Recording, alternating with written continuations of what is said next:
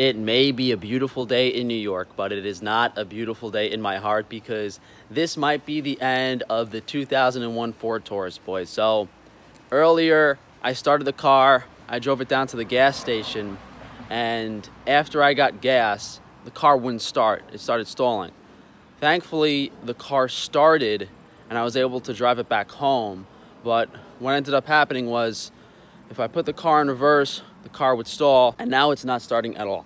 So let me show you guys what's going on here. So my car's been in the middle of the street like this for 2 days. I've kind of been hoping someone's gonna hit it so I can get some insurance, but it was actually about 3 feet into my neighbor's driveway the other day, and I had to take my mom's old car and push it back forward. I had to use her car to push it forward and get it back in the spot. It's in here now. Let me show you how it doesn't start. It wasn't starting the other day. Yeah, this is what's happening. So it's turning over, but it's not starting. The engine light was on. Brakes are going on. Almost started there.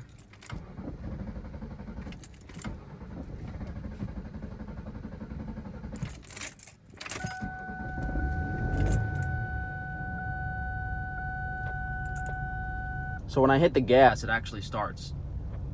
So if I hit the gas, but look, as soon as I put it in reverse. Oh wait, it's going in reverse now too. What if I shift gears to drive?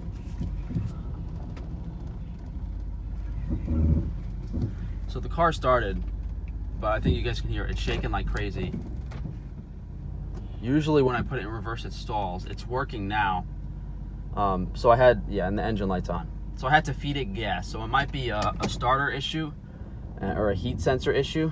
I'm getting the mechanic to come look at it now. Man, I really smell some gas. So there might even be a leak. So mobile mechanics coming to check out the car. It's gonna be $75 to diagnose it. And as much as I don't wanna put another cent into this hunk of crap, either way, if it costs me a few $100s to fix it, I'll still make more reselling the car. And I've deemed my life worth more than a 2001 Ford Taurus. So regardless of whether we get this car working again or not, I'm going to buy a new car. And right now I'm looking at a bunch of Toyota Tundras, around 15, 20K, more than I've ever, probably 10 times more than I've ever spent on a car. But at this point, I think I have to finance something. And we need to get the Taurus fixed because I have to, you know, go drive around and look at these cars. So this mechanic should be here in about 20 minutes. He's gonna diagnose. We'll see what he has to say. Transit Connect. All right, it's not that nice of a car, so I'm not too worried. Since I smelled a lot of gas, I think it might be the fuel pump, but this guy's gonna take a look at it and see what it is. So I'm wearing this nonsense mask because my parents believe in this nonsense.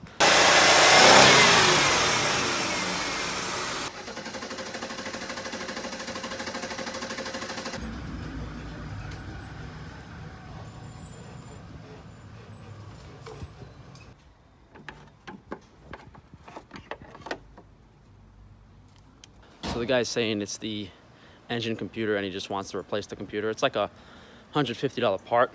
What I'm worried about is if that's not the problem and I put in $200 to this car and then it's another $200 to actually fix the issue, that's where I made a mistake, but we'll see. So this mechanic said it was the engine computer and that it needs to be replaced, but that doesn't make any sense because the car starts when I feed it gas.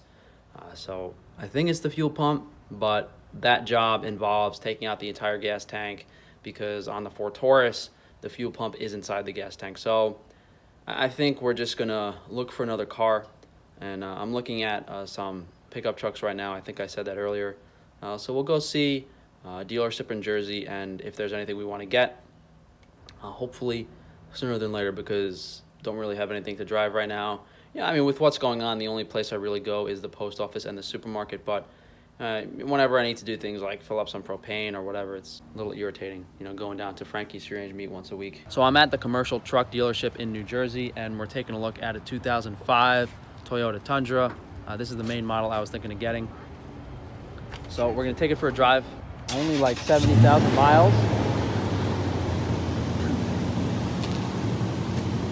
I don't really know if I want to go for a diesel engine or if I want to go for something like this, but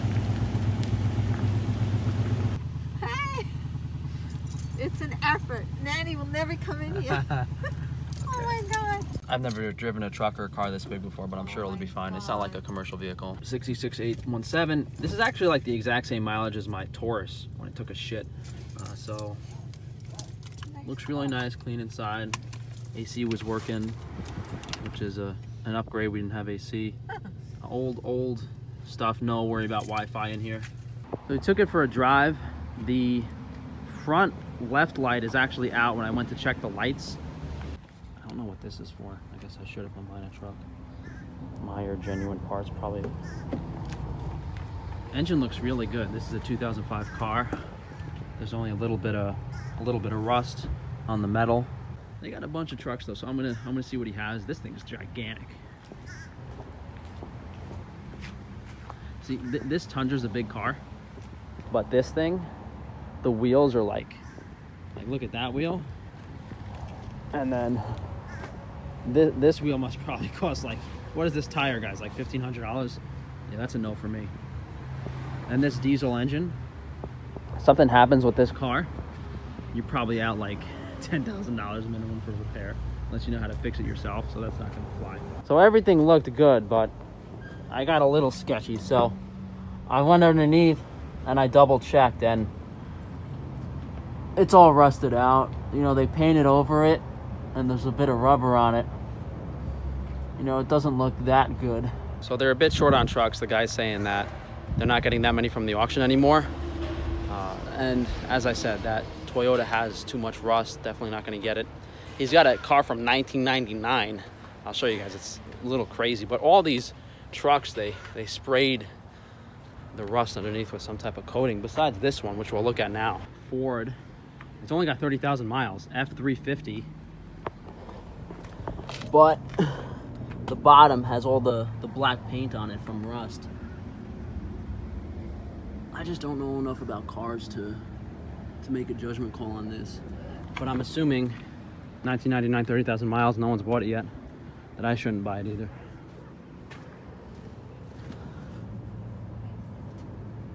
Like, this doesn't look bad, but like that,